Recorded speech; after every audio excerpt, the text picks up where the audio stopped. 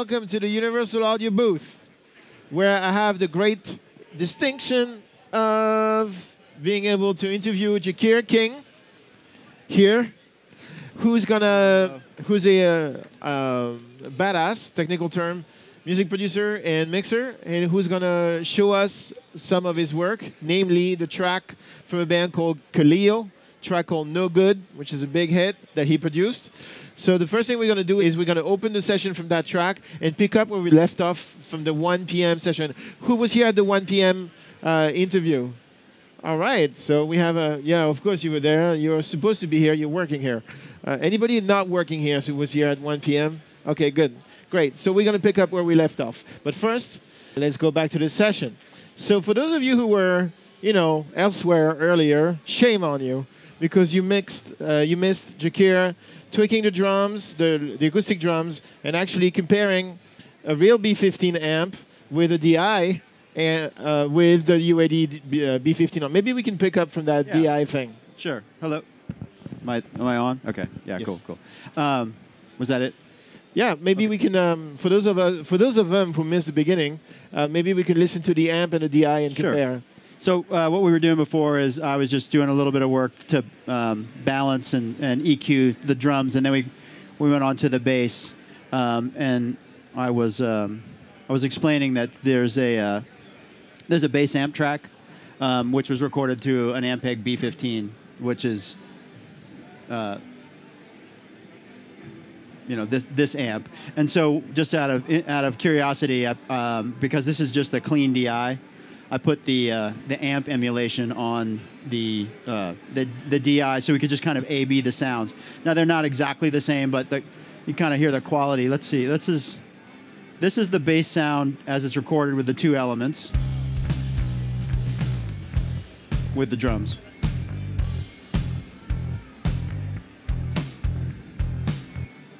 So this is just the amp. Oops.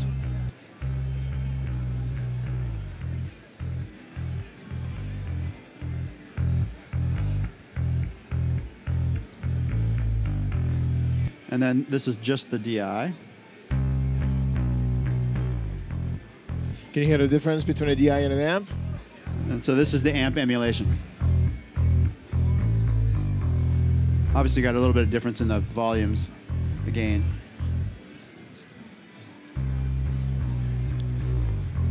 There you go.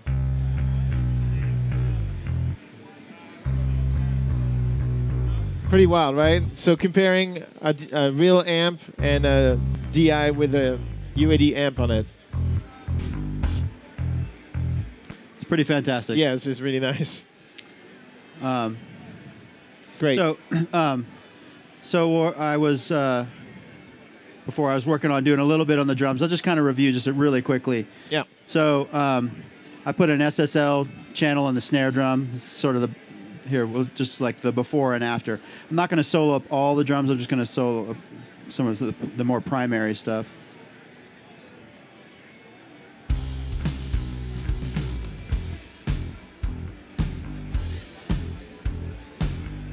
Just kind of brightening the snare, but you can also hear how it affects the kick drum. So that's without the SSL on the snare. That's with. Yeah. And then I put a 560 EQ on the bass. on the bass drum. With? Just kind of tighten it up, give it a little bit more punch and articulation. And then on the overheads, I just rolled off some of the low end and. Yeah, definitely makes things darker. Yeah. There's so many stops in this song. Yeah, there are. It's kind of cool. The song is definitely way under 4 minutes. But it has so many twists and turns, and the drums come in and out of the arrangement. It's great. It's kind of a cool throwback arrangement. Haven't heard anything like that on radio in a while. No. It was great. Okay, so the next thing, I wanted to do along this, and we just kind of, let's see what's going on in this same pattern, I think. This section is just kind of the best because it has like cymbals and stuff in it.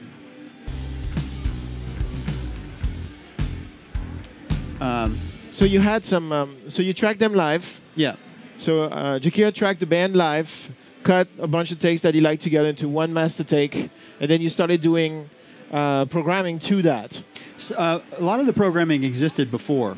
Okay, so it was in the demo or something. Yeah, yeah, but it had to be arranged to the performance. You know, there was a lot of elements that we had. So I'm going to just play you just the. So this is the programming that's underneath that you're hearing in the record mixed, the final. So these are now programmed drums. They're no longer the real drums.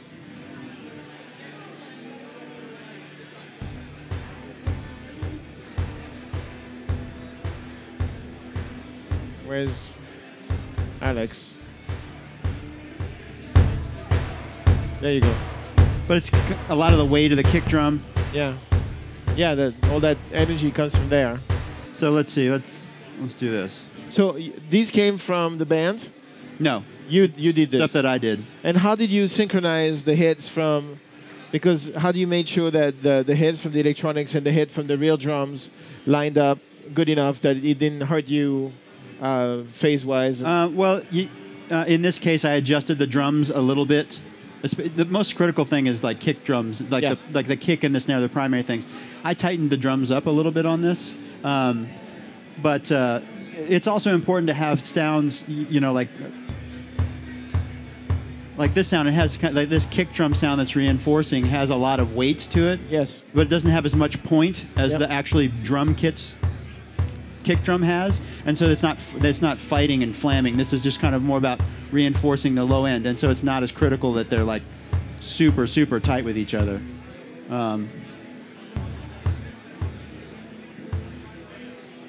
Just another kick drum. Well, that one's fat. See, that's playing a different pattern. It's emphasizing a different part of the drum pattern. I bet you didn't hear this when you heard the single on the radio, right? You didn't pay attention to that. So another thing is like this stomp sound that you hear in the breakdown and the bridge later. This is the programming version of it, but we did.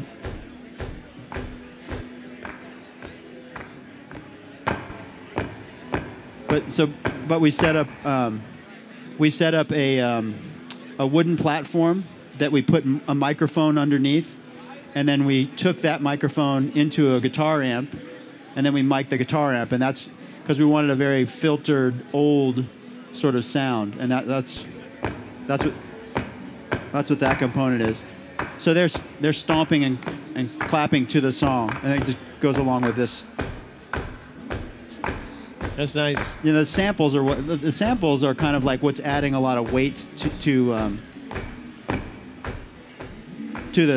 the acoustic instruments. You know, because if you put it all together.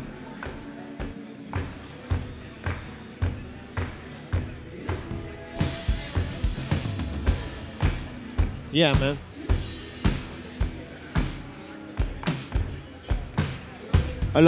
It's not programming for the sake of replacing. It's programming to enhance and fill the holes. Yeah. It's very discreet. It's very nice. And so we have, claps. Though I guess those are performed claps. But then, just like there's all these guitar tracks, but then like there's a move, like there's a it's going to show you some of the other elements that are sort of programming bits that go with.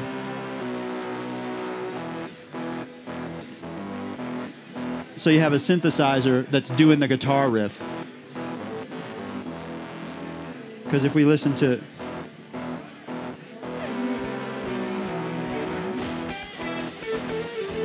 Oh, where are those guitars? Those are not the right guitars.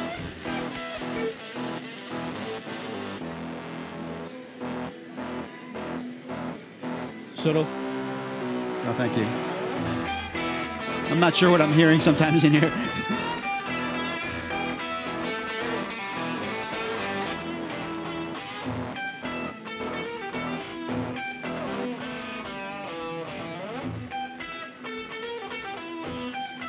So that synthesizer is there to kind of like be a companion for the guitars. That's wild. What else can I show you quickly? I want to know what the Moog is doing. I'm pretty sure it's in the solo. Where is this? It's a little bit in blue. This guy. Yeah. Whoa. Oh, it's playing a sub. It's playing a sub thing. So that's under the bass. It's helping the bass out. Yeah, for sure. Very nice. All right. Just like the arrangement of the instruments is underpinned with a lot of things that just make it sound, give it a little more weight and depth. So those guitars, when you tracked the band live, you had the trio. Yep. So there was one guitar pass. Which guitar did you choose? 4 of them. So yeah, two guitar players. Guitar players. Okay. So those were all done live. Not exactly. Okay. I mean, they were live-ish. Live-ish. It's the next thing to live. Yeah. I mean, we recorded the band as a 4-piece. Yeah. But then we so you couple guitar elements we completely replaced with different sounds. Okay. Because we didn't get all the sound that we wanted for a particular section or part off the floor, but then some of the basic rhythmic elements were kept. Just try to record as much of a performance as possible, and then kind of fix it up from there. Okay, and then you layer the extra guitars on top of that. Yes, and then there's extra guitars layered in, and then so the synth is kind of supporting as a rhythm guitar sound. All the background vocals. But there's in this programming stuff. There's claps. There's program claps. Oh yeah, on top of the real claps. And then supplemented with real claps.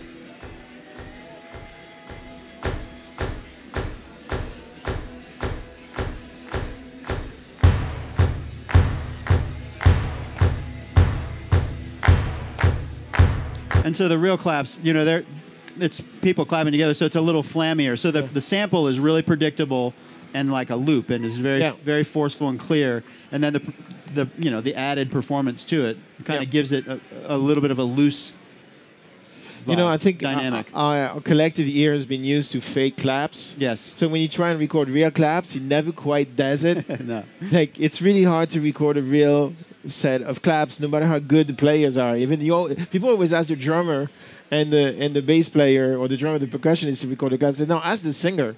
Because the drummer and the percussion player never clap. They're busy playing. Right. But a singer, she's got nothing to do. She knows how to clap. So I always ask the singer. But even if you do like 10 tracks of the singer, you never quite get that sound. The 808 ruins it for everybody. But this is cool to do the hybrid of the two. Yes. The other thing I wanted to kind of talk about, and I could pursue the drums a little bit more. Yeah. Now that we have put it together. But also, I want to spend a little bit of time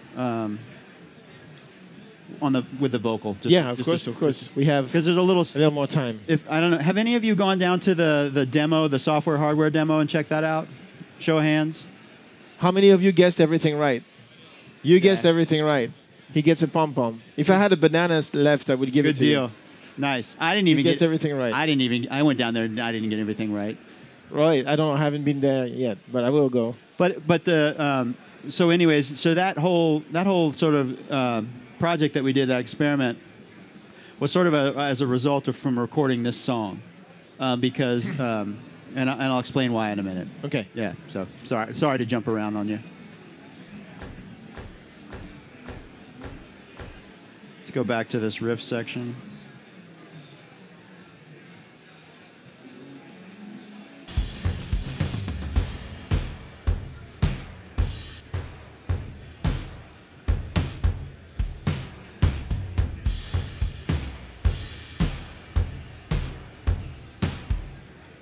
So we don't have, let's put a little.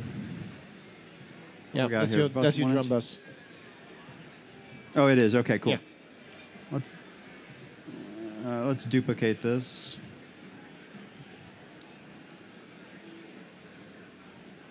So what Jacquire is doing is he's looking at the bus that's receiving all drums, right? So all the drums are bused to one stereo pair, and he's duplicated that stereo pair. And then what are you going to do? I'm gonna put a 1081 EQ on all of it, like a Neve EQ. On just one of the two? Well, I'm gonna duplicate it to the other one. Okay. But we'll get to that in just a second. So I'm gonna so this is a overall drum kit EQ that I'm gonna do. I'm just gonna open the top end up a little bit.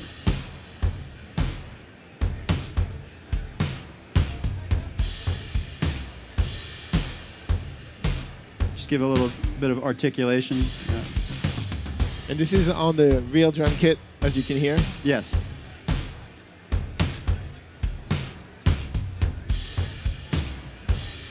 The approach is really just trying to find like a simple overall EQ that kind of enhances everything. Opens the drums up, enhances, and kind of tightens the mid-range up a little bit. We'll see, we're going to put this in see if 100 or... Sounds nicer, the frequency a little bit higher on the low end because we have all that low-end reinforcement from the samples. It's really thick. Okay, so bypass it.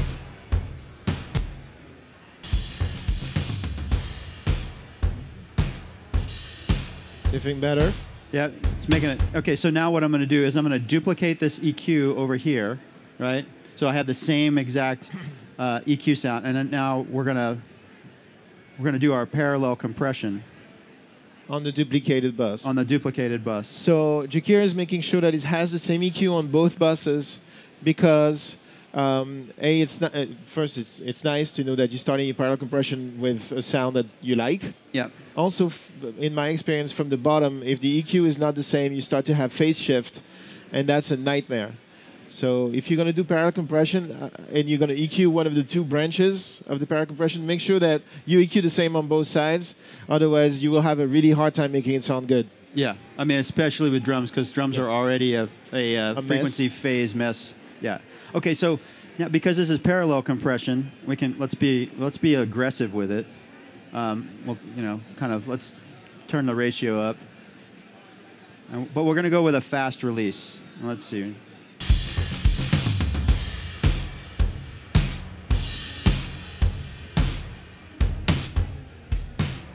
So we're just going to blend some of this in. We're not going to... So what you're seeing Jacquire do is very much compressing the drums on this bus in ways that he probably would not compress a direct bus. And he's tucking that back under a little bit. Can you hear the amount of energy that that's bringing into the room right away? That's what the compressed bus sounds like on its own. It's very kind of mangled and smashed. Yeah. Let's try some different ratios. See, that to me, that lower ratio is kind of letting the kick drum like bloom and speak too much. It's not smashing it enough. That sounds nice. We'll go even further. That's potentially usable too. It's pretty aggressive, at that higher ratio. So let's direct sound, and now tucking in the compressed sound. You can see up there, blending it in. So we'll just compare these two. I like that really tight smash. Yeah, it's good. So you saw how you got a good drum. This was a great drum recording, right? And it sounded good. But the minute you start adding this extra energy, that's when it starts sounding like a record, more like a record. The reason for that is that most records use these techniques. And most modern records. And this is a very, this is a very simple approach to the parallel compression. I mean, sometimes I will parallel compress the kick and the snare together, maybe sometimes put the toms into that, and then blend that into this combination here. Sometimes the rooms, I give them their own flavor of parallel compression. I might, on the rooms, I might use a distressor, or, there's all kinds of different choices. Just find the thing that's accentuating the sound the best. How much more time do we have? We have enough time to show you vocal thing. Okay, great. Okay, that's what I was wondering. Okay. Okay, so... Pay attention. This is very interesting. Okay, so the story of this vocal... Yeah, here it is. Okay. Is that the lead vocal? Just looking at think so. timeline. Think so. Yep. Yeah. Okay. All right, so we recorded this vocal with an SM7, a 1073, and an LA2A, the hardware. But it got at a certain point, JJ, who's the singer, there was some stuff that he wanted to work on vocally on the road. He's a singer. Some singers, like, they're good with one or two takes, and that's great. JJ's a little bit more. He likes to sing a lot more and try to find the nuance, and and so he had to take this recording on the road. You know, so I'm like, well, listen, man, let's get a situation for you where if we possibly take this on the road. So I said, let's experiment. So we got an SM7, another SM7, and an Apollo Twin, and I duplicated the hardware settings with a 1073, like in the Unison, and an LA2A, and so that he could go on the road and record. And we bought an SM7 that was a slightly different model because of the impedance and the way that it sounded. But so in the end, this vocal it's a composite of the analog hardware and the Unison technology. And we'll listen to it on solo, and I don't remember where the pieces are, but I guarantee you by the time we get through the first verse, you've heard at least a few of them. So, do you guys all understand that? Let me repeat that. Jacquire was tracking in a studio at Blackbird, right? Yeah. With an SM7, which is it's gone. Which is right that there. Shure microphone. It's $300. It's great vocal mic. An SM7, a real 1073, and a real LA2A. The singer wanted to do more work. Jacquire told him, buy an Apollo Twin. And Jacquire did the work to match the sound between the hardware and the software using a software 1073 and a software LA2 as a UAD plugin in real time. And this record, on this vocal you just heard, this first verse, some of the phrases are from the hardware and some of the phrases are from the software. Are we all clear on that? All right, play it again. Yeah, so in doing that, You're gonna have to tell the crowd. It won't do you no good. It won't do you no good. well, we still got the stomps going, don't we? I got fever, so when you hit me right, you know you might as well. It won't do you no good. Said it won't do you no good. And I said, kiss your baby. So that was the inspiration for the hardware demonstration that's down there, the session that I did with Jamie Lindell in the studio to sort of like prove and see. You know, I was very curious as like, well, if we do it all from scratch with all Unison technology and Apollos, how close is it going to be? How good is it going to get? That close. Is that pretty wild? I think it's pretty wild. I've just been told I have to make a public service announcement. If you could manage to like kind of tuck in, get closer and feel the love, because the good people at NAMM do not enjoy when the aisles are blocked, which I understand. And so be brotherly, get close to each other, move in. I will say I'm glad we have such a turnout that this is an issue. Yeah, exactly. It's wonderful. This is great. This is great because it's a real-life example of the whole debate, hardware versus software. Yep. Some people buy a lot of hardware just because they feel like they have to. You don't have to. You don't have to. I mean, you know, they're not. It's either they're equal. Exactly. It's a workflow thing. Sometimes it's great to be able to go touch knobs in a live session. But if your budget is small and all you can afford is an Apollo and a few plugins, you can make records that sound like that if you spend the time learning the skill. So these tools, especially the tools that UA are providing, are just mind-boggling. And their power is amazing. The reason why I'm stressing this point so much is because the number one question I get from everybody around me is like, dude, you know, is it as good as, or, you know, is it good enough? I'm like, it's good enough for you. It's good enough for Kaleo. Yeah. It's good enough for everybody. It is, look at that wall. I mean, all those records were made with U80 and were made with Apollo. That stuff is amazing. And it's not because you can afford it that it's not great. You can afford it, and that's great. You know, that's the thing. It comes down to what you want for yourself for a process. And, you know, and then it's all about your creativity. I mean, you know, you go listen to that, judge for yourself, to, you know, decide. You know, they're both of equal value. But and I wasn't, you know, it's like I didn't do it to sell a product. I did it to just sort of demonstrate that, you know, can you tell the difference? And also, and is it that big of a deal? It's also a great problem solver for you. You have a great record. He was able to do it on the road. It probably would have taken forever for him to come back to the studio and do another take. Scheduling is crazy. This is amazing. This is amazing. Yep. So and this song is nominated for a Grammy too. We'll know Sunday. Yeah. Amazing. Congratulations. All right, so this is Jacquire King, who was kind enough to come share his process, part of his process with us on the Kaleo track, No Good. Thank you so much for watching.